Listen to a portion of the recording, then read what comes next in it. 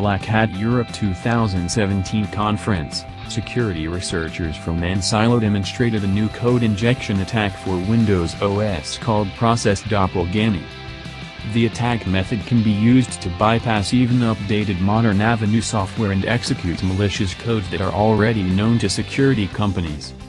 The same is done by making fishy things look like legitimate Windows process, which can easily circumvent security products.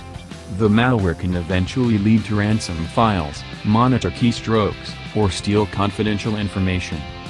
Process doppelganging is similar to process hollowing, a method used by hackers a few years ago but now detected by most security software. The most recent use of process hollowing in the case of Scarab ransomware that spread via 12.5 million emails. Doppelganging is more advanced and evasive.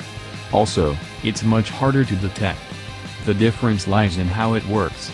Process doppelganging utilizes a feature called transactional NTFS, TXF, in Windows to make changes to an executable file. The changes made are never written to the disk, so it's a file-less attack that can't be tracked by an Avenue software. The modified executable is then loaded using the Windows process loading mechanism. The researchers didn't tell how they did it. The result of this procedure is creating a process from the modified executable, while deploy security mechanisms remain in the dark, reads an Ansilo blog post. Potentially, all versions of Windows versions, from Vista to Windows 10, and many leading SV software are affected.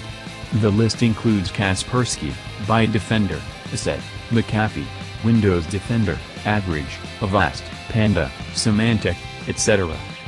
According to the researchers, there is no way a patch could be issued as the attack takes advantage of several fundamental features and core design of process loading in Windows. There is no vulnerability that's being exploited, it's an evasion technique.